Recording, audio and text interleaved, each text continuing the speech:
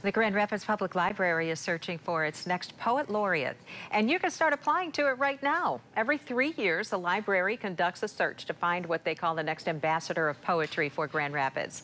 Anyone over the age of 18 can apply, and if selected, you will be heavily involved in the library's efforts to bring poetry to local communities.